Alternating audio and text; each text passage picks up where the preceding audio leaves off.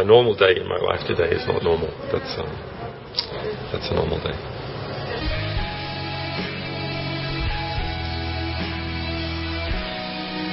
The success of Wikileaks reveals something that has not been fulfilled by the rest of the press. Our success points to something that the rest of the fourth estate is not doing, which is providing this high-quality internal information about how the world really works and keeping it before the public, keeping it up in the public record. That has not been done elsewhere in the world, and that is why WikiLeaks is successful. You're clear. All right, firing. Line here. With the baseline out. Let me know when you have it. Watch you. Light them all up. We've had two difficult moments. One was when two human rights lawyers we were working with in Kenya were assassinated in broad daylight.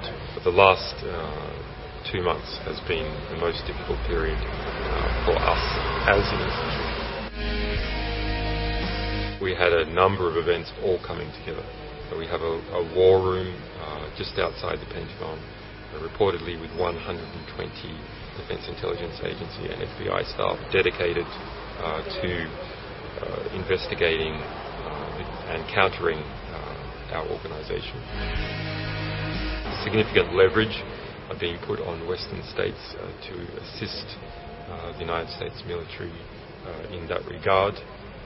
We have seen this case against me personally in Sweden, and case is not the right word actually, but a preliminary investigation against me in Sweden and the hype surrounding that. And we have seen some internal dissension within our organisation. Although that has been also hyped up, there's only one person involved. My hope is that the democratization of knowledge exchange through